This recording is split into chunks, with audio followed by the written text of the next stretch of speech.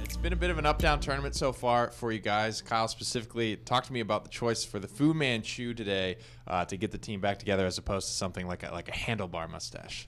We were kind of talking last night. We were talking strats, kind of figuring out what we had to do, and it was really honestly just apparent to me. Had to go downstairs, get the shaving cream, get the one-ply razor, and go to town, man. I got to support the team somehow, so I figured this is the best way to do it morally, you know what I mean? The one-ply razor. Bro, I'm not even That is just a thing of beauty. Now, maybe there's a one-ply razor kind of strategy when it comes to what you guys do today. Just generally, I mean, again, it seems like we continue to come back to this, but what do you do differently today than you have the last two to try to get yourselves back on the same G2 mojo that we're used to? I'm going to be 100% honest with you. We have no idea what we're doing. We've changed up so much stuff the past day.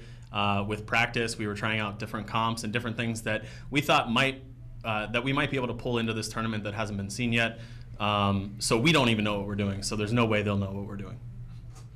That can definitely be a strength for you guys. And talk to me about these best of threes that we're having to keep playing. Does that help you guys or hurt you guys as a very momentum-based team to have to go so quick? I mean, if we can get the first win, we know we can get the second win. So, I mean, we just have to come out here. It's do or die now. We're already in the loser's bracket, so we can give 100%. We don't have to worry about being tired. We're not playing another set today, so it's do or die right now. And the do or die is interesting because, again, back you go to the regular season, it's a perfect, flawless season for you guys. And then all of a sudden, the wheels fall off the car a little bit over the last couple of days. Where do you, I mean, is there anything that you just say, you know what, let's just do whatever? I mean, do we see another thing that's like, Sky, let's just do it? Does someone make a call in comms and say, I just want to do this and we're just going to go with it? Or are you trying to keep things a little bit more focused back to what you remember from week 1 to 5? Or where is your headspace at as far as how you approach game after game, step by step? Well, the Sky thing specifically, that wasn't like just, oh, let's pick Sky because we're winning. It was calculated. I know for a fact that we can outdraft Kanga. We've played with Kanga, and we're finally getting the match that everybody has been talking about for 2 years. Who is better, NA or is it Kanga? And I was like, well, they've always had Eager, so they're finally getting us. We're not in our best shape, but I think it's more about Fnatic and Space Station playing extremely well than us playing extremely poorly. So I think we'll be able to bring it today. And Kyle, I want to know from your perspective, where does that call come from to sort of throw the old plans out the window and just sort of completely start from scratch? Does that come from the boys or does that come from you? I think after a while of doing something over and over, repeating, at some point do you just say, you know, let's scrap it, throw it. Let's just go back to what we know, go to the basics, start from the ground and build it again, you know what I mean? So we're not really looking to go from where we were, ground up, go. So. Now, last thing for you guys before you go in, again, I was actually going to hit on the whole, this is finally the time we're going to see you guys as versus Kanga. Are you almost a little disappointed that you don't get to go up against Hayes and Josh Ken? Because that was where a lot of that rivalry was fueled. Yeah, that's where most of the animosity was at. And no, I love hanging out with Diggy Dog. I go into his stream, he comes into mine. We fool around a little bit, and I think the friendly rivalry is still there. There's no more animosity, so this should be really good. Good. Well, good luck to you guys. Hopefully Thank you you. can at least stay friends afterwards. We'll see how that hands out, and maybe we'll see after game with a little post-game victory if we're feeling saucy enough to get the dub. Hopefully. And what a matchup it's going to be. I think reputation, mustache clout, it's all on the line here for Kanga Esports and G2. I feel like if G2 ends up losing this set, the mustaches, bad luck at this point. Right? Yeah? If it comes through, because it's just not going exactly the way curse they of want Josh the entire Ken. time they've had it. And I mean, this matchup goes back a little ways, like Cutie was saying, all the way back to DreamHack Valencia last summer. Basically, there was some grumbling, some unhappiness with the way that the bracket was seeded at that tournament. Kanga received the 3rd seed, and Cutie and the gang here of G2 Esports received the 4th seed. They obviously thought they should be seeded higher, yada, yada, yada. G2 goes on to win that tournament there, kind of proving themselves, but now there is no Josh Kent on this roster. There is no mustache rivalry between them. You've got Hade saying this roster that Kanga's bring to the table now is stronger than they've ever been, whereas you've got G2's Cuss saying, we're not as strong as we've ever been. So just how are you feeling about after hearing both those perspectives? I mean, coming into it, it feels kind of like G2 are riding this line where they're confident in themselves, but at the same time, they just haven't been able to perform up to their own standard. I don't feel that confidence coming Well, it kind of feels like, I don't know if Cuss is either retconning or whatever, but it's just like the way things have been going. Yes, the other teams have been playing well, but they haven't looked like G2 against them. And I think that's been my problem is just, yes, Fnatic, yes, SSG, they're playing lights out, but that was not the G2 that they should have been playing against. I get it, man. They're a scary team when they get the chance to be, but I mean, SSG's looked better than ever, not as sincere, defending world championships. It's pretty much just that simple. I think this guy right here is going to be incredibly important for their performance, for the outcome today. When he pops off, things are so much easier for G2.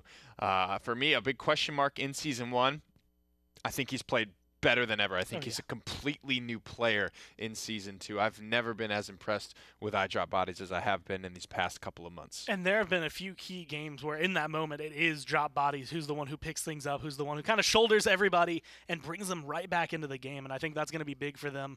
Whereas these guys, I mean, at least they have a win today, so they're kind of still riding that high. They definitely do, and I think that's going to be big for Kanga. They seem to have figured out what's working well for them, and that's kind of what I hypothesized, is that 3 DPS was going to be important to their victory here today. Let's take a listen to what Kanga thought is going to be a win condition for them.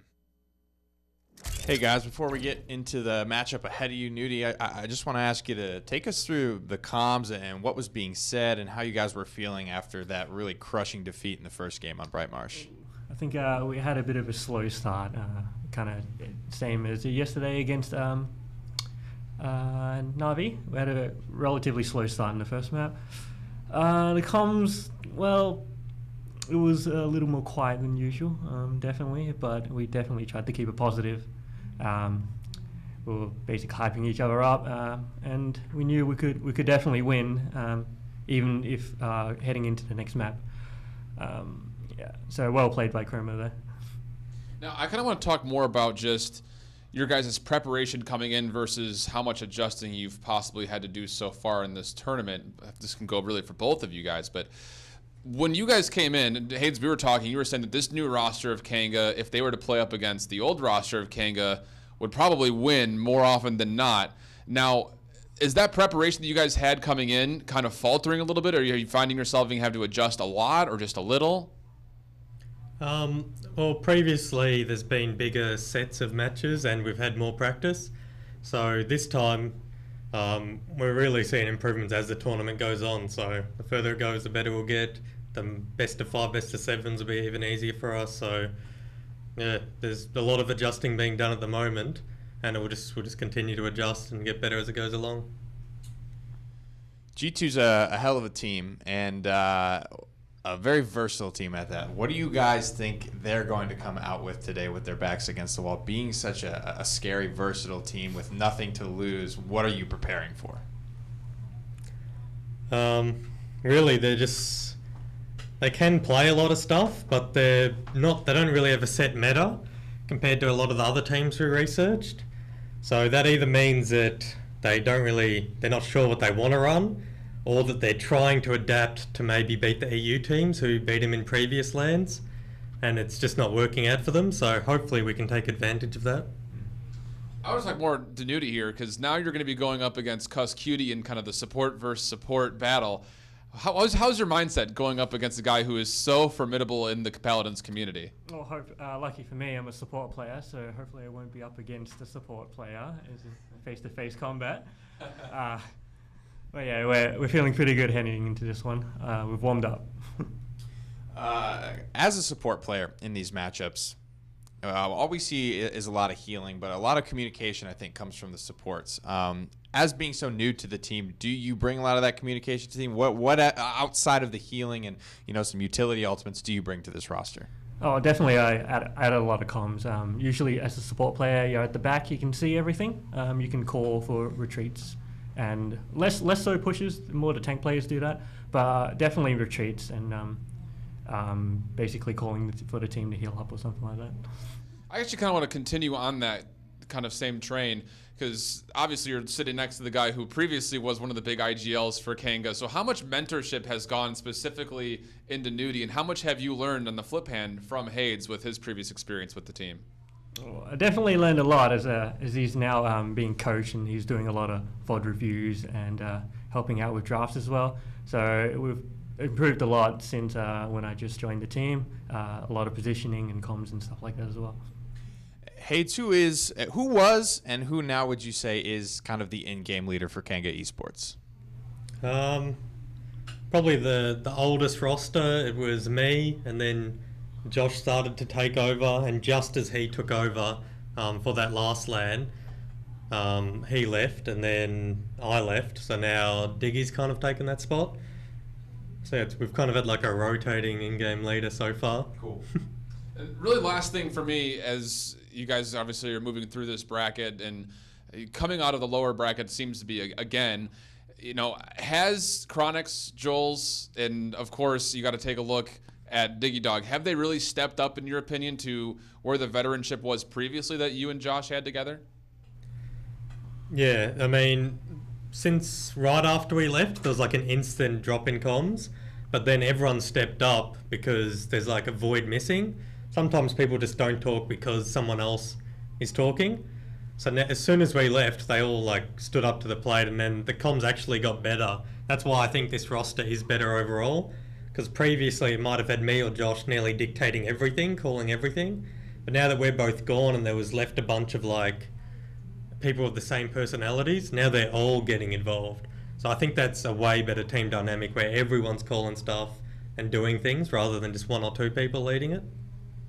Agreed. And looking back at kind of the set in front of you guys had Pip banned out against you every single game in that Chroma Space set. I don't think that's going to be the case with G2. If anything, it might be you guys needing to ban the Pip away from Cuss Cutie. How do you think that champion in particular is going to play a role in this next set, Nudie? Can you solo Pip? Will you be able to bring that out if you need to? Definitely have done that before. Less so recently. I think it's kind of fallen out of the meta. Whereas previously it has been a solo Pip. I've definitely run it a couple of times, but I don't think we'll see a solo Pip in these sets. Hey, do you think there's any other place for Pip in this set coming up? We haven't seen a lot of it today, quite frankly. Yeah, like some teams don't play off healers at all, and the ones who do, it's pretty much only G2 who might pull out the solo Pip. So we'll see if they do it and if it works for them. All right, guys, thank you so much, and good luck in your game. Thanks. Thank you. They're the boys in black and orange, Kanga Esports, trying to fight their way through the... Hey, I didn't wear my jersey. Well, we're both kind of sporting the Kanga colors here in a way, just a little bit paler for me. I'll go get my jersey once we get in the game, and guys, I don't want to let you down. I don't want to let my team down. I got to be the cheerleader for them here. I'm just interested to see how this goes because, again, it feels like they're more confident, I think, than I'm getting the feeling from G2. So when they're coming into this, especially, again, with a win earlier today, they seem to be kind of on that roll of we figured out where we're comfortable, what we need, what our draft should be. That's where we're going to try to drive things. And G2 they're in that spot where they're not winning a lot of LANs necessarily. It's been almost a year since their last LAN win, but they always come in as undefeated or top seed, right? So every time that they do lose, no matter who it's against, it's a little bit disappointing because we have such high expectations for them. And we know they're a team that rides on a lot of momentum. They need a strong mental state. We're going to Picks and Bans now for game number 1 of this knockout best of 3 between G2 Esports and Kanga Esports. So far, it kind of feels like a trip back to week 1 of the PPL, where frontlines were the main thing to get rid of. I'd be surprised if Ruckus makes it through, if Inara make it through, then those are going to be very high priority, and that always brings into question where does Maeve sit, where is Cassie sitting, and how are these teams going to be able to take it? 'Cause Kanga, their Cassie looked unstoppable earlier. Yeah, and that's as a result, I think, of Chronix getting it 3 games in a row, which is something that Kanga didn't do in that best of 3. They didn't run 3 DPS. It was just by happenstance that Chronix got it 3 times in a row. G2, I think, recognized that pretty early, and they're going to go ahead, ban it away. Kanga Esports. Ruckus still notably up and available on the table. Maeve as well, a big pick for Serpent Beach. A lot of decisions, a lot riding on this last ban. A lot probably going through their head. Terminus has been something that I feel like hasn't been as strong, but it's one of those, you never notice his impact as deeply as you would notice some other. Pip is going to be the ban immediately just trying to smack down Cuss. And I think that's going to be something that, even if G2 hadn't been planning, I mean, they can go to the Grover. It does kind of mess with some of the draft they might want to go to. I mean, Drogo's is something they have loved lately, and that kind of makes it a little bit harder to have him. Hate to say I told him so, but I thought Kanga might be the ones that had to ban out Pip this set. I don't think it's something they're super excited to run either, but it's something they can do. And I think this serves another purpose in that they don't ban Ruckus or Maeve. So they basically guarantee that they are going to get one of those, Maeve being a much bigger pick for G2 this weekend than I think Ruckus has been. And so far, Ruckus, I feel like he's had his highlight moments, but it's nowhere near what we used to see. He's a lot easier to kill now, doesn't have anywhere near the same damage reduction that he used to have. Maeve, on the other hand, has that survivability, not only in her mobility, but in that damage reduction as well. So it's a lot harder to get rid of her, and it also kind of drives you away from certain champions. Like Fernando, you're not going to be as heavily picking up when there's a Maeve on the other side. Wow, and they're going to go with the Inar Shaolin here, but we noticed at the end of the Chroma Space that Kanga had seemed to have fully shifted gears into 3 DPS. Joel's would be the Ruckus player, so if they're not going to be playing double frontline, he's not going to be playing the Ruckus, which means they're just not going to pick it up. That could be exploitable by G2 because they are comfortable running the Ruckus. They are comfortable running the double frontline, and I think Dosups is happy to be sitting inside of the mech. And they're going to be able to get that with a Fernando. So it's a lot of survivability. Immortal ideally not doing what we ended up seeing kind of out of Renegades, where it felt maybe like a misclick towards the end of that last game. But either way, coming through a lot of damage and a lot of survivability now on the side of G2. And with Maeve being able to create a distraction, I expect her and Ruckus to kind of run through so far. I mean, Inara, she stands on the point. Shaolin might be able to get a fight, but it definitely leans more over to G2 right now. They need on Kanga something to help take care of those. I think Nudi's starting to get a little bit more comfortable on Genos as well. I think Genos is a little bit more passive in terms of overall his role in the game. He's going to just be staying alive, hitting his heals, maybe hits a time and space, a couple of good void grips, and you're good to go. You're squared away. Big difference here for Kanga is the Bomb King from Diggy Dog, whereas he ran the Buck in his last set on Serpent Beach. And it's one of those things, I feel like we've seen it online where Diggy Dog's Bomb King can be ridiculous to deal with, but it's not the first thing I think we normally see them jump for. So coming into this, I'm excited to see it. I think this is a map where it could excel, but they're going to have a lot to deal with, specifically just where he's going to fight and how he's going to survive. This was my next topic of conversation, Kinessa. That's what Joel ran last time on this map. However, it was accompanied by the Buck, which I think is a much better tag team in terms of just finishing off those kills that Kinessa starts if she doesn't kill them outright. Now it's like, what's left for Joel's to pilot? I mean, he likes Victor, but that would be the first Victor of this tournament. And in an elimination best of 3 against a very momentum-based team like G2, this first game could very well just decide the set outright. With the way things are going, I mean, G2, they're comfortable running Grover. They still have a tag team, even if it's not a Buck. Maeve can clean up Kinessa kills and vice versa. Everything really... I hate to say it, but Tinker and Barrick? The way the lineup they go through, I can't believe... I want someone to clip that and have it just so we have that written down. But they are going to go for the Buck. Okay. Even still. So they're going to have that maybe to try and go in at least to get to Kinessa. So this is something that they did once yesterday when they weren't able to actually put Diggy Dog on the Bomb King. They had to put him on the Pip, which was a little bit weird for me. Diggy Dog and Bomb King, they go hand in hand. They've always gone hand in hand. So now I expect Joel's to actually be playing that Shaolin, the Bomb King for Chronix, and Diggy on the Buck. Guys, that's the draft for game number 1. It's time to get in the game. Well, thanks, guys. And, you know, Vox asked me a great question. Do I think G2 are going to be... Well, the exact phrasing was, what is G2's win condition? And lovely Rainday here, full of confidence for the North American team, says, is there one? Is there one? That's Do how they I have feel. One? And honestly, right now, I've got to say, I'm feeling in the same boat. This is do or die for G2, right? If G2 don't suddenly stabilize, if they don't find a way, not just to win this, but win this handedly, I don't think they're back to their previous form. And I don't have any hesitation that the teams which are in the upper bracket, especially right now, can just take them down again. The question is, which you didn't answer, but you told a great story too. Will G2 be G2-O'd? That's a very good question. Shout out. And I don't know. This was all Vox's idea, wherever he found it from. But at the end of the day, I think it is possible. I think Kanga, this is the best G2 squad you can take on in this moment. But I think G2 Esports, a lot came up for them. Internally, they had some team issues. They're working through it. And sometimes when the dust settles, that clean, fresh start is the best thing you can for a run through a loser's bracket in a tournament like this. Everyone getting ready to go. Serpent Beach, first bomb stuck on, and Dosip's looking to take the point. Yeah, there's chain reaction as well, so expect this Bomb King to be swinging. Wardoom is trying to go aggressive here. Around the side, it's flanker versus flanker right now. Buck taking the advantage right now. I mean, he's dead if he has one more rocket. I don't know. Dosips has a rocket in the pocket. Not sure why he doesn't fire that at Diggy Dog there. That was a potentially missed opportunity to clean up the Bomb King, but you could tell Dosips playing very patiently, and now Rhino melting like a hot knife through butter. And Evil Eye finding a big kill onto the Stigala Wardoom. Oh my goodness, I dropped bodies. Dropping bodies, aiming at the head. That was a perfect time of the reposition for Canasta as well. Able to transport in transport out just as Buck was coming in. Honestly, maybe more coincidental than anything else, but now Idrop Bodies is using that to position aggressively here. Finds Joel's, and it's 81% on the objective, Evan. 87% now, and Climbing Headhunter still available. Diggy Dog's got to be careful. The sniper's still around, and they don't even get a chance. Headhunter deletes Chronix. Not even sure if Buck's a playable character anymore in Paladins. You guys might want to check your own systems and see if he's still around, because he is absolutely sent back to base, sent to Spectator, and with 2 minutes and 15 left, climbing up, creating this momentum that we have not seen from G2 Esports at all this tournament. There's one G2 as well. Idrop Bodies now holding the peripheral side. Look at that bob and weave augmented loadout that's being run by this Canasta, enabling her to transport almost as fast as you would be with reposition without even repositioning. But Joel's doesn't find the angle with planted there. Evil Eye picks up that kill. That is a big detriment.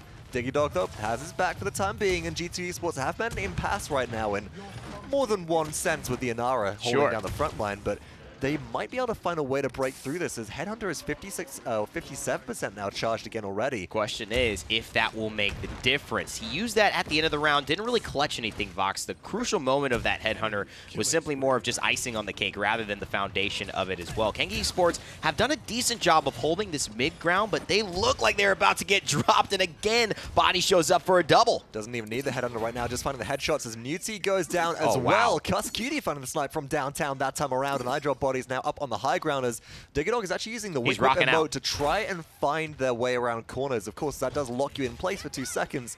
Diggy Dog is banking on the fact that 3P peak advantage is going to give them the edge here, as Maeve has activated Midnight, and the payload's about to go through. 57 seconds left, but I'm not sure G2 are going to need it at all. Hexafire activated. Evil Eye picks up another big kill for himself. Rhino melting again, and there's a King Bomb, but through time and space from Nuti will at least help delete Wardoom, but Evil Eye, he's still there. Cuss still blossoming, blooming, and maybe starting something that G2 Esports has yet to begin here, which is just a bit of good play. It is, but on the other hand as well, it's really good execution right at the end. The thing that I'm noticing more than actually G2 just being able to push through there is the hesitation that Nuti had to contest. It was this Genos sitting around right at the end going, do I go in, do I stay here, do I go in, do I stay here? Yeah. That degree of hesitation when playing against a team that has G2's reputation, if not their current caliber of play, which might be a little bit different, is a risky business, but hey, let's look at slash lines right now. That's nasty. 0 deaths on 3 members of G2 Esports. That's not normal. That's not a normal game of Paladins any way you slice it. G2 Esports are absolutely playing phenomenally, and maybe Kanga Esports showing the weakness here against a very competitive, very veteran North American team. Cuss Cutie, you got to say that he's had some words for his teammates, had some words for himself of encouragement, and now they are starting to pay off here as this Grover is piloting them to victory. Top of the net worth charts by about 200 credits. Buck coming into the backline looking for the deletion. Chronix does find Evil Eye. Cuss not able to get there quite enough time. Diggy Dog double sticks Idrop Bodies as well. And Warteam could be in a bad spot, but Nuti's being forced back out again. That's a very cautious play, don't you think? I mean, they've got him locked in a corner there, and Chronix is about to join him, but he backs off, knowing how important it is to keep that support alive for the side of Kanga Esports. Chronix is buying time, but look at this, man. I mean, talk about just really walking a tightrope. Wardoom actually extends that fight long enough so that Evil Eye can come through and find the Buck, and now he's going to get a double kill off of that. Right now, when you're facing off against an Inara on the objective, having your Maeve alive is so much more important than anything else. The pounce there into the Street Justice enabled pounce, actually only fighting 500 damage though, based off the fact that this Inara was had their Earthen Guard active, but Dozups is here to help clean up as well. The combined pressure from G2 Esports is just too good. And too good is right. 2 daggers as well during midnight. is what Maeve is trying to find into the hearts of her enemies, and Kanga Esports certainly seem to be the target today. G2 Esports 96%, 99, and they're going to capture this again, a Hexafire just to secure it and maybe to keep the momentum rolling as they continue this push, this onslaught, in what feels like a new team today. Yeah, Kanga just weren't able to close the gap and get onto the objective. The only person who's survivable enough to be able to do so is Inara, and well, she moves like a rock through treacle sometimes, especially when she's being focused down by all of the damage in the world or all of the damage on G2, which to the most part is all of the damage in the world at this point. They've got a pretty frag-heavy team here. And fragging, they are doing indeed, Servox. It's Digidog again getting pressured out, hitting those mid catwalk rockets. Dosip's aiming up, not as easy to do as it looks like, but performing at a very high level, yet to die at all in this game, I think. 14 streak continued on from the first round where they 2-0'd. And there it is, the captain of G2 Esports. A lot of talk about Cuss, but Dosip's is the one who does take that role on. I just appreciate seeing Dosip's back on a champion that is able to do damage. Oh, hold that thought. Seismic Crash comes through. Joel's is behind as well. Could find a kill here. And good dash, though. Did you get away from damage? Oh, yeah. Set up a lot, but not much was falling off. You have to stay near the payload. Dosip's again with the emitter. Now he can find Joel's. This could be bad, Vox, as it looks like Osrano now is going to be free to the pressure. I drop bodies with the headshot's going to delete her off the floor. And now it seems like it just couldn't be any worse for Kanga Esports. Oh, I drop bodies is in the base as well. Chronix picks up a double, though. This is really good. And the trigger discipline that was on the back of that King Bomb was huge for Digidog. Able to help at least bring everybody down low, if not find the kills. The respawns come back through. Joel's gets 2 off of Planted. Getting green fingers here as they take out the Grover, or rather pluck them by their stem. And that is a cleanup. We do have 50 seconds left, but G2 might not make this push. 57,000 damage. Bodies has made big plays, and this is a guy we have to see show up if G2 want a chance. Evil Eye as well. So far, so good. And they've been good on Serpent Beach. I mean, remember, they did win that game. You know, when they played the Maeve earlier on in this week on this exact map, but how can they finish? Can they put this full drive into momentum? Can they finally find the answer they've been looking for? Getting some wins on the board, and it looks like Chronix, with the pressure he's under, might just be the start of this push. In too much trouble, Cuss Cutie and Evil Eye on Maeve focus them They're down. going Here for comes it. the Whirlwind. This is the re-engage from G2 Esports, and that's a Hexafire to confirm. That's it, G2 Esports, they take game one. Smiles, energy, standing up out of their chairs. I haven't seen Cuss stand up in, what, I mean, 3 sets at this point?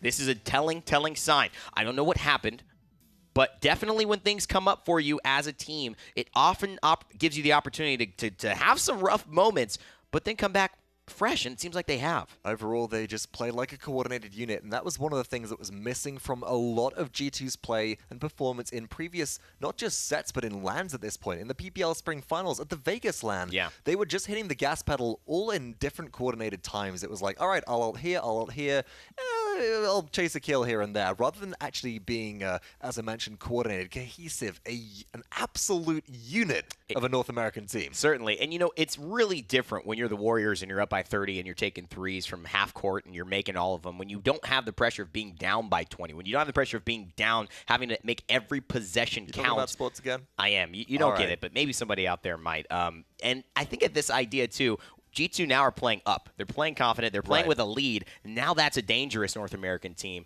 in the building right here. Let's see what the desk has to say after game one.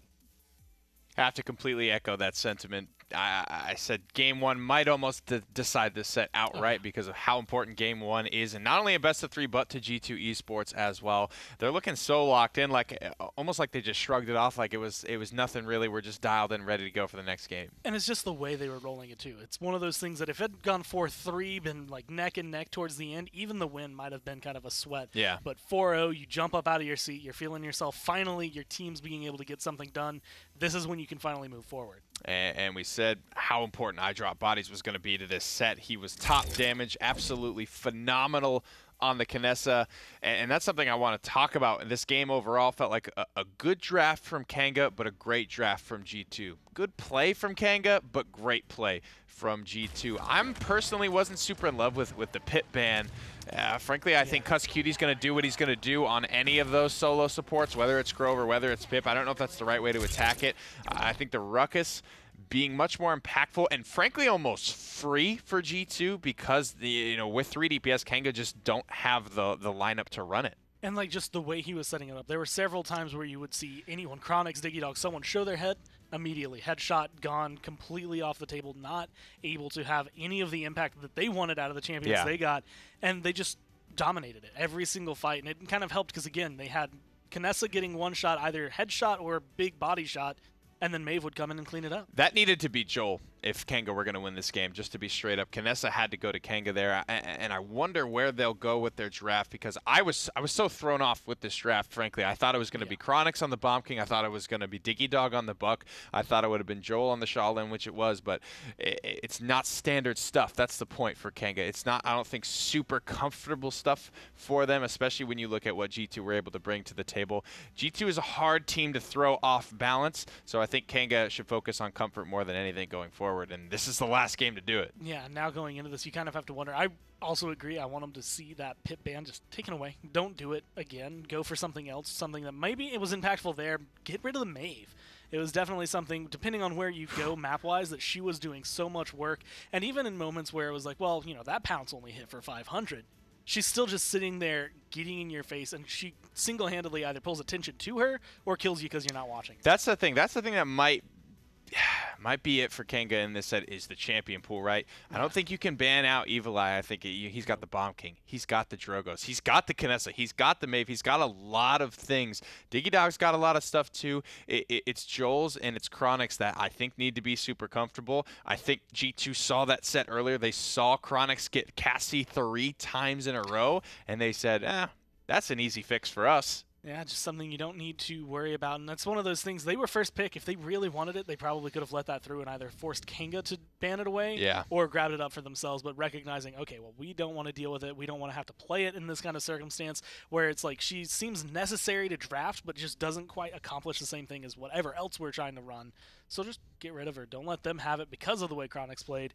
And that just seemed to swipe the legs out from under Kanga. There's nothing quite like the Cassie and the Shaolin for Chronix, in my opinion. I think those are his best two champions. Bright Marsh will be the next map. Kanga just got absolutely stomped out on this map, but frankly, so has everyone else that Chroma Space played on Bright Marsh here. This is going to be decided probably by the front line here. Anara, look for her to go pretty highly prioritized in this draft. I'm kind of curious if we're going to see the Bomb King come through again, because this is one of the maps that he used to be relatively solid on. I mean, he's still solid on, but he was really high priority. You think Drogos? Kind of shifted through. Drogos as well, both of them. Drogos has been the highlight, and Evil Eye, with the way he's been playing it, I wouldn't be too surprised to see G2 maybe try to scoop that one up. And I think with Maeve off the board, he has got to be much higher in priority now, both Evil Eye and Diggy Dog. Incredible blaster players for both teams. I love these bans, though. I think this is definitely the right adjustment for Kanga. Get rid of the Ruckus. So two of the big things that were causing trouble there, but you end up letting slip through just a little bit more. Makoa right now is notable, and this is where G2, you can kind of make or break the decision. Is it going to be worrisome for you, or can you get rid of it? Whether you want to ban it away, or if you're just going to say, let's deal with it. We can kill him off. We're not too big of a threat. I mean, he wins a lot of games, but he loses a few in there as well whenever he gets through. His win rates really kind of fluctuate. I think it's pretty much whether you want Makoa or you want Inara. I think even if they didn't ban Makoa there, Kanga may still have taken Cassie, to be quite honest with you. And as a matter of fact, Inara going to be so important. In fact, I think the way she absolutely thrashed them in their prior set makes that an easy choice for Kanga. Being able to come into this, going up against Inara, you shut down some of the healing that keeps her alive. Fernando's going to be great with that with the brand.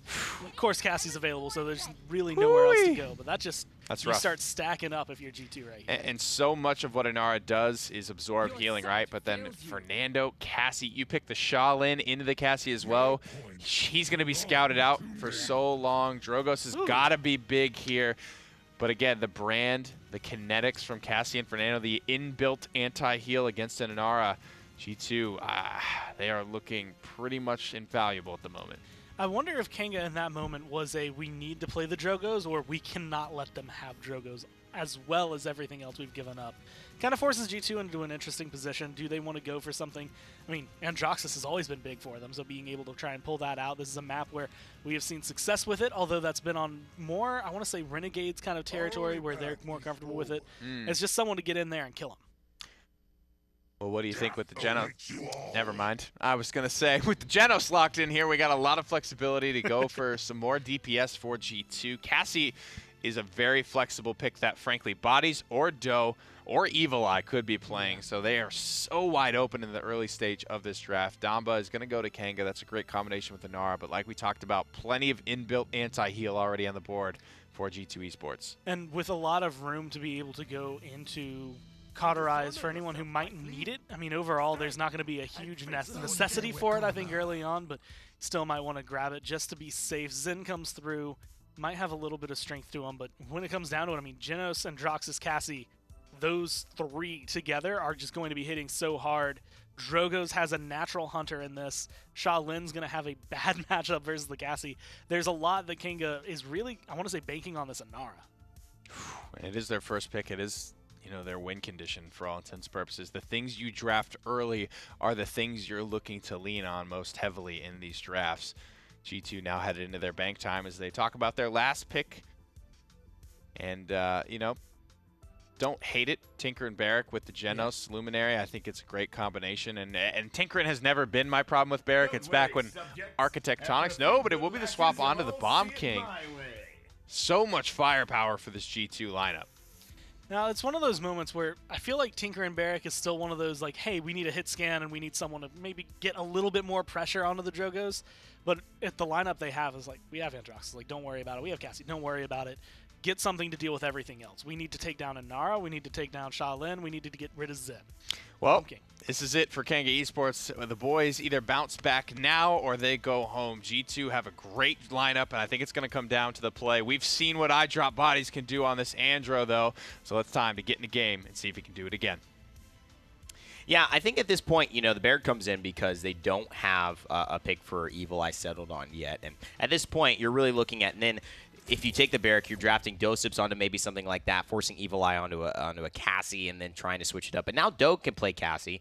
Evil Eye can play Bomb King. You get Bodies onto an incredibly good Androxus, and you have a Genos amping them all up. I think this is a smart pick to go just, hey, let's just commit to offense for G2. It's a very powerful composition from G2, and after their performance on Serpent Beach with a damage-heavy comp as well, I mean, we're calling ruckus damage at this point based on that output from those ups previously. I'm expecting them to follow suit on this map of Bright Marsh as well, but looking at the talents coming through here, the Mother's Grace for us Rhino is definitely going to help stop that, notably here with possibly double inbuilt anti-heal for the side of G2. They're able to itemize into more Chronos, more Master Riding, notably for Wardian's Fernando here, but iDrop Bodies with that elusive loadout. Looking to go in Elusive deep. 5. He might go up here. Okay, he's going to go stay on the mount, I was saying. But this deck, you can actually really ride up above. This is a little safer, I think, though. Bright Has been Marsh. Spotted out. Here we go. Tries to fire up a couple of shots, but forced out immediately. Yeah, not a good sequence there, Vox. 24% though for Kanga Esports. They put that Inara in, and they know she's not going to die immediately, so they wait. But Diggy Dog's got to be careful. He's got pressure from both sides, and now this could be it. Diggy Dog first blooded, thanks to iDrop Bodies, and War Doom follows suit shortly thereafter. Reversal, not enough to take down Os Rhino. He'll trade onto the flanker, but overall, this is G2 Esports with a full wipe onto Kanga. So G2 do get the better side of that trade, and they do get the objective capture percentage ticking up for them here now. But I am a little bit confused about iDrop Bodies' choice to walk straight into an Inara with her Waters Field active. It's Yeah, pretty he much didn't realize that. a guaranteed death. Yeah, I'm not sure if that was just to draw focus potentially. I think he might have just been blocking for his team, maybe trying to keep the support alive in the backside. You know, obviously Cuscutie was in there fighting, and that damage is important to have from a Genos. He can commit quite a lot, but Joel's there, commits quite a lot there. On the Bodies as well, so he's going to go down, but nice burst there from the captain. Dosip slays the dragon in the skies, and now Kanga Esports are without their blaster. It's actually a Void Grip as well, which is holding the Drogoz in place there, so really good play from the support coming out of G2 Esports. Cuscutie, of course, on the objective. Us Rhino is trying to contest. The Bomb King is back with the sound of things. You can hear that jingling. Joel's looking for the damage. Double kill already. And he gets out. Resets. Finds the ability to go back in. Oh my goodness. Diggy Dog with the fire. How? Oh my goodness. I do not believe it. Kanga look at Joel's Esports face. come back on through. He's smiling. He's like, that did not just happen. Do not tell me I just made that play, but he did. And that's what Kanga Esports needs. They need this babyface killer to grow up and be a grown man here and make a statement for his squad. Older brother's not playing anymore. They need some heart from this team, and they're finally getting it. Boom. Went the fire spin right there, and as well, just the fact that Joel's was able to live through all of that. If we have the opportunity, when we go back to Joel's, can we take a look at that loadout? I think that must have been a bullseye cooldown reset. Right, had to which be. enabled them to get, or maybe a shimmer withdrawal reset, something like that, but I drop buddies held in place. Little overkill. That is just insult to injury at that point. That is hold him up, smack him down, give them the 2 best killing ultimates in game, and I don't know how G2 Esports are going to come back from that within the next few seconds or so. They're going to have to regroup behind some cover and at least try and find a way to stabilize. Maybe invested a little bit too many of their precious ultimates into one person, but hey, I mean, you get them off the board.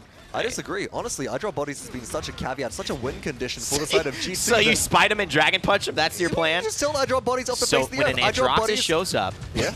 No, I'm kidding. I'm just not walking the through Andro that. is coming out strong. He's, he's bold right now, but you want to make him italicized because they're so tilted. Yeah. Maybe put him underlined or underscored at this point as they're going under the ground. G2 Esports, though, do manage to defend successfully. And looking at this 1 minute left on the clock, Evan, I'm looking towards Kanga Esports to not really go for push unless they find a couple of good opening kills from just neutral fights at this point. I'm looking at them to charge ultimates because they're all relatively low on the scoreboard. Actually, they're going to use Dreadsup and try to engage here. I think this is good. Build some space for Diggy Dog, but man, Bodies has really been a beast, huh?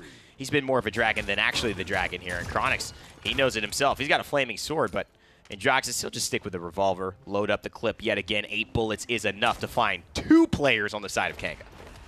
Damage dealt charts so far, not really having Androxus in much contention. 12,000 there, so Hydro Body's not making much of an impact, just effective damage more than anything else. It's the Buck Going in style, for kills, right? Yeah, where he's getting the cleanup. He's not necessarily making the big impact, but again, he's really shutting down Diggy Dog quite often. It's pretty hard for him to lock this guy down.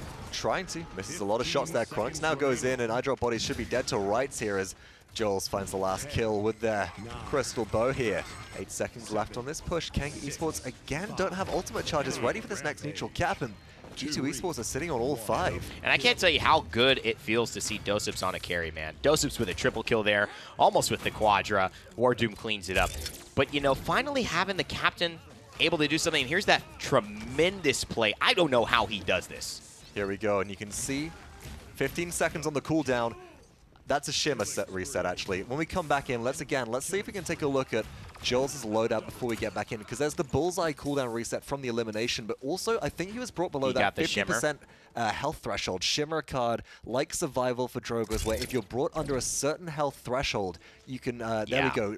Oh, he's running at level 4. That's 60% health threshold, actually. It resets the cooldown and withdrawal. It can only happen once every 30 seconds, but it's such a clutch card for getting out of dangerous situations at higher ranks because you get that extra reset early. Not just that, the withdrawal that's reset by Shimmer allows you to apply more bonus damage with the Desert Shadow talent here. Ooh, this is a nice little angle right here, knowing that they want to hide up on the stairs. Thread the Needle indeed. And the problem is Bodies is in a really bad spot here, and Diggy Dog finds him mid-air with a rocket, and this time the Dragon gets the better end of the flanker. An Immortal there from Wardoom, trying to keep his teammates alive. Diggy Dog, he will fall thanks to Wardoom's pressure. Great stuff from the front line, helping his team to get some momentum back in this fight. I'm going to be honest with you there. I'm not sure why Diggy Dog actually went to commit. The Immortal was popped just before the Dragon Punch connected.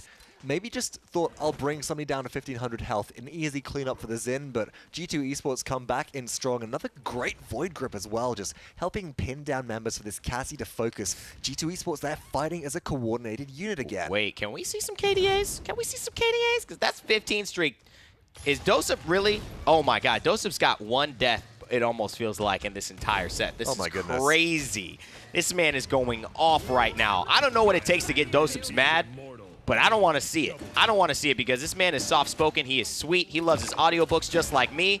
Right now, Joel's shutting him down, and that really is going to put his second death on the board. And Kanga Esports again looking prime and ready to take this objective over the North Americans. You saw it rise up to about 80% for Kanga. G2 Esports comes back in with a good retake, but Kanga had that initial advantage, that initial capture on the objective, which was so significant that it doesn't take much for them to be able to come back in. And Diggy Dog is looking to extend this payload push right now, make it as easy as possible, trying to get the lockup onto Evil Eye Fire Spit Explosion. Not connecting. No. Dozops is going to force them out of here as well. He's been good, though. I really liked his Drogos. I mean, he's fighting against, you know, every counter that you could think. I mean, even Fernando's a rough counter for him because just 1 fireball Brandon as well is going to make it very tough for Nudie to get him back to a healthy place to continue being involved in the fight. He knows Bodies is coming. He sets a salvo up. The reversal should still be available for him, but he's going to find him as he drops down. Doesn't even go defensive. Full offense for G2. That seems to be G2's game plan this game. They want to go in, they want to frag, they want to overpower Kanga Esports before Kanga Esports can out-sustain them with this Inara Maldamba combo. Kanga Esports, though, this time around, they're getting their ultimates charged online. Only the seismic crashes. Nowhere near to be being close right now. G2 just have scaled. You know, there's the spite, and it actually tries to find, very ambitious, I would say, tries to find Androxus in the air, so Chronic's going for some of the highlight plays. But look at this. Again, I drop Bodies playing extremely well, and this is Nuti just knowing that he has to capitalize on a very aggressive, overextended front line, but Evil Eye is right there again to relieve some pressure just by being offensive. Wow, was that a resilience pickup that we saw come out of iDrop Bodies there as well? Seemed to get out of the Dread Serpent incredibly quickly, which there might be some CC reduction. Look, too. There we go. iDrop Bodies recognizing the fact that if they dive the backline, they're going to be focused down by so many people, especially if you're playing a flanker versus a Charlotte on Brightmarsh. Yeah. That's just valuable to have as well. There's so many places where you can get impaled into walls and stunned, and that planted impale combo is definitely not something that you want to really mess with here. Good choice by Rhino just to kind of lock off that angle for the time being. Sees that there's a big ambush ready and waiting. G2 Esports, they're holding pretty strong here as Dozups is just able to pick up kill after kill. And I mean, that was a great shot by Diggy because it did not look like he was going to win that, but Dozups cleans him up. Dozups knows Chronic's around the corner. Evil Eye and him pressuring away. He'll roll into the middle. Chronic's just going to call it off for now. 20 seconds left. G2 have one more chance to defend, and Kanga Esports have one more chance to push. Oh, look at the sticky bomb trap right here as well. This is going to be spotted out by Chronix, and that Yomi strike will take care of that pretty easily. But 7 seconds left. Again, Kanga missing some ultimate charge here, whilst G2 have more. Might try and force something out of G2, but nobody close enough really to get onto the objective. Overtime has been started. Rhino burned down to about half. It's a bad situation. Kanga Esports should give this up at this point, but they're just committing. And this is what Fernando can do, right? I mean, he's there. He's got his defensive mechanics. He's got a lot, but right now he's basically contributed to the amount of damage that can really change a game. And look at that again, Wardoom with another fireball. Jules doesn't have any healing. Wardoom might just clean this up himself. He has been terrorizing this back line, and now it looks like Jules will fall thanks to Bodies. This pressure from the front line, I don't care what has been going on with G2, but Wardoom is having a fantastic performance today. Could have been a bit of a close one. If Wardoom hadn't hit that last fireball, it would have been a dangerous situation. Because you had, of course, Joel's find a double kill on Charlene, be grouped up with Rhino. If that had been out of combat regen taking a second earlier, then maybe you could have seen this Inara buy enough time for the respawns to come back in from Kanga. Right. But Wardoom did put a lot of pressure onto Rhino earlier on in that fight. Was spending a lot of time brawling frontline to frontline. So whilst the pressure is coming through, there is something going on with target prioritization here, which might be somewhat questionable. Cuss is having too good of a game, as well as Wardoom. I mean, Cuss is, he looks at his tab, he's saying 35-2. I feel like Cuss is playing like Tetris on another window at this point. He's just going, all right, I'm here, guys. Heal, heal, heal. Cool, we're done for a few seconds. Cuss is just not being pressured out entirely. That's expected from Kanga, who don't really have the strongest of flank pressure with just Chronix on the Xin. It's not like it's a double flanker duel or something like that. And Cuss plays an incredibly safe Genos. But now, Scout available. Don't deny me this. Embrace, says G2 Esports. They're sending Evil Eye in. Hello, King Bomb, and you may be my subjects for sure. Immortal saves the lives of Evil Eye as the CC immunity. The damage immunity means he won't die, even though the seismic crash has been used by the Stigala. Joel's looking to fall down as well, but he goes hidden. And that means that he will escape with his life. 3 members still alive for Kanga, and there's still a chance. 51% though for G2. Evil Eye's in the high ground, though. This is really excellent positioning for a Bomb King. And Joel's been pressured out so heavily at this point. Wardoom finds him with the fireball, and that's it. Pressure that you expect. Dragon Punch, there another one. Oh my God, Wardoom finds Diggy Dog before the Dragon Punch can go off. A triple kill from Wardoom. A quadra kill from the Doom. And G2 Esports are about to move ahead 3-2 with a chance to move on in this set. G2 Esports right now, they're looking like a hot team, and not just because of those Fernando plays, but because of all the pressure coming out of every single member of this roster. Evil Eye's Bomb King has been on point. Well, actually, really, no. It's been Cuss who's been on point, but Evil Eye's Bomb King has been picking up multiple multi-kills at this point, and is landing a lot of damage onto this mid-air Drogas as well, the value of which really can't be understated because Diggy Dog is probably the biggest threat alongside Joel's on this team. And I'm surprised. I mean, 58,000 damage is actually not where I expected Wardoom to be. I expected him to be much higher, but you could just see the amount of kills he's getting, the amount of big plays he's making is just because of his timing. It's because of his game sense. It has nothing to do with just spamming fireballs. He's hitting the right fireballs on the right people at the right time. But it's far from over. G2 have had 2 defenses and defended all of them, and Kanga Esports look good at stalling this defense about halfway now. And so there's still a lot of work to be done for both of these teams. 1 minute and 36 seconds left in the clock. G2 Esports, if they push through here, they can convert. Evan, I'm looking at their ultimates as to who is going to be able to really enable this fight. And so far, it's just Evil Eye with the King Bomb. iDrop Bodies is trying to make space, but there's no big hammer to kind of break through the defense so far. And especially with iDrop Bodies being eliminated, that'll put in, you know, another 20 seconds, maybe even 30 on the respawn timers right now before they can fight again. Scout is available through time and space as well. The picks from Kanga Esports are on point. I mean, Joel's is having a lights-out day. You can see the talent of this player. You can see the talent of Diggy Dog as well. I think the limelight has been stolen a bit by Bodies and obviously by Wardoom and a little bit by Evil Eye here. But let's not forget about Cuss. Cuss is 43-2 right now as far as eliminations versus deaths. That's like a 23 KDA or something. And at this point, you have to shut down this damage dealer much more, this healer much more often. Otherwise, this is not going to work out in your favor. Oh, that's an iDrop Bodies ult if I've ever seen one. Show me some NA ult in chat, folks, because just a telegraphed accursed arm in the middle of nowhere is not what you want to do when you've got a Drogos and a Shalin facing you. And that's something which iDrop Bodies has had issues with before, but it did at least draw fire for G2 Esports to capitalize. This is an upsetty spaghetti team right now. Kanga Esports have got to wait on a respawn. Diggy Dog might be caught out here, but is able to retreat safely. So something in the tank right now. With 15 seconds, this one should go to overtime. Fireball doesn't connect. That was crucial. That was crucial. That would have been a big one. And here it is. The Dragon Punch coming through. He's got the Immortal. He's going to go for it. And that was smart by Diggy Dog. He just baits it out. Diggy Dog will be alive in this fight. I expect a salvo or a combustible very soon. But the backside seems to be keeping him busy. And Dosips finds the kill. The captain with 2 big ones. And there's a through time and space. Cuss Cutie misses. So things are still on the prowl. Nudie gets stunned out though. And now it's iDrop Bodies. He can punch it in. G2 have punched their ticket into the next round. Kanga Esports are going home. G2 moves on. From 2-0 to 2-0, G2 Esports have found their mojo back again. They G2O'd. They did, and without the pip as well, so they've got their good mojo, not their evil mojo back as well. And this, fortunately, the story ends for Kanga there. And Nick's jersey on the desk, unless he decides to keep that going. He might want to retire it here. And I think it was just a tournament where their identity didn't develop yet. They didn't have enough time, really. I mean, best of threes are quick. And the fact that they just played well but couldn't find really crucial wins, crucial tide-turning moments, meant that I think they are pretty unhappy with this performance. And they also had to, you know, it's really difficult, right? Kanga coming across from overseas. They've got to be able to adapt on the fly. But also speaking of identities, G2 Esports was a team which has had to sort of re-foster their own one. They've had to reforge it in battle, as it were, because they've taken a loss at LAN. They've taken a loss at LAN twice in a row. They're now in the lower bracket, the losers bracket to all intents and purposes, and they're having to craft a stronger team out of the pieces they have left of themselves, and seem to have done so at least successfully versus Kanga. But can they keep it up? Listen, I like a team that goes down to the dumps as low as you can drop and then starts to get some momentum again. There's no pressure for G2. They're only up and up from here. Even if they lose, I think it can be expected because they haven't had a great start. I'm interested to see what the desk has to say about this. What a great set between G2 and Kanga.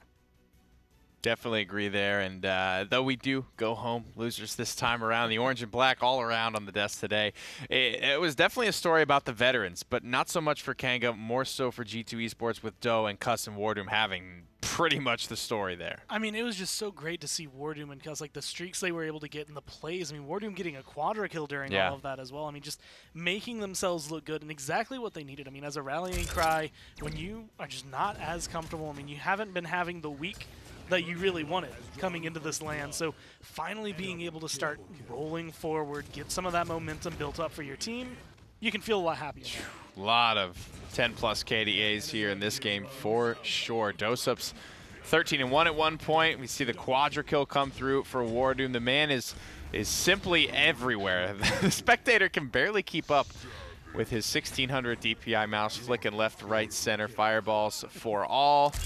Come one, come all, and be melted by the veteranship of G2. Incredible stuff from them, and we knew how important that first game was going to be in a quick set for G2. And that's pretty much exactly what they needed. Kanga, though, I will say, gave them a lot more trouble than I think G2 expected in that. Joel specifically was playing phenomenally on that Shaolin, and there were so many moments where it's just, if only you could do a little bit more, if only your team could follow up a little bit better. I agree, and I will say that I wasn't in love with the ultimate usage for Kanga in that last round, especially on the point. It was like, I think after Diggy and Nudie had already died, or excuse me, Diggy and Rhino had already died, it was like, I see a Heat Haze pop and a Dread Serpent come out, and I'm like, I mean, do you two really turn that fight around by yourselves? I mean, it happened once before, but you can't bank on those types of miracle plays happening time and time again. And it's just one of those things that you really need to read the moment. And I feel like once you get into a mindset like that, where it's like, well, it worked before, let's do it again, and it doesn't work the second time, now you've set everything completely staggered apart from the rest of your team. You don't have everything lined up the same way, so you have to wait even longer before you actually have a rallying cry. With the way G2 were playing, you can't give them that time. That was just free push, free kills for them to be able to roll forward. Well, it's still a long climb back for G2, but they've got a great start here in the losers bracket. Let's throw it over to the boys with a quick interview. All right, guys, welcome. Congratulations on your victory in the most recent set. G2-0'd to G2-0 was the phrase that we used on cast, and very appropriate. You guys seem back on form after that set, and I got to ask you, what changed since yesterday? Don't take it. Mentality, man. There's something about the losers bracket that really gets you going. We had a rough game, a rough set, and we had to really reset. We all got together, we talked. You know, you just got to reset. Just like in game, when you die, you got to reset. Out of game, you got to reset. You know. I get it, man. I feel that for sure. It felt like you guys kind of hit your lowest of lows so far. You already hit it. And now it feels like it's kind of only up and up from here because not really a lot of pressure. You're in the losers bracket. You're making that historic run. And it's like if you don't, well, nobody expects you to do it anyways. But there's still a really big chance if you guys keep playing this way. It was flawless. I think you were 48-2 at the end of that. How do you feel just now with your chances moving forward? I'm personally feeling good. I'm pretty sure the team's feeling good. We've lost enough against Fnatic to learn enough, and I feel like we are able to dominate Envy. So whichever opponent we get next, we're pretty confident that it'll be a set at the very least. We just saw, again, a great performance out of you on that Bright Marsh game specifically, with Wardoom seeing like he's back to his old form, picking up a quadra kill on Fernando. Yeah. Big question for me, though, who's always been with this team and with your team, does iDrop Bodies perform well? Now, there's one moment I want to ask you about. We saw right at the end, Androxus, iDrop Bodies, go up into the sky, ult, and get immediately picked. And then you guys won the point. Was that we're going to try and get a kill with this, or was that make them look up as an ult? Was that a strategy which you use?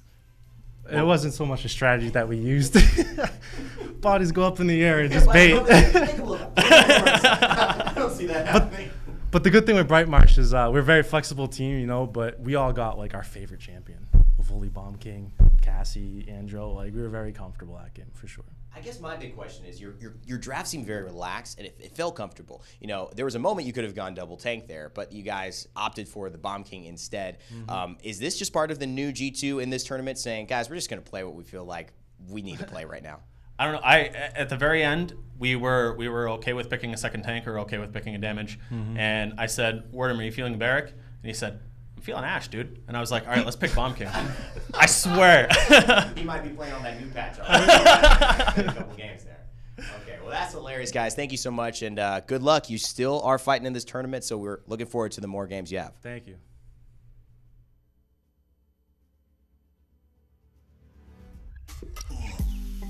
Head underwater, falling back into you. I thought we'd be smarter. I got nothing left to lose. You said you fall with me, no matter how far it goes. Down deep and under, we're stuck in this pattern, but I need you close. All I ever wanted was for you to prove me wrong. You're changing our colors again and again. I could never let you go. Something about you feels so different, makes me wanna risk it every time I look at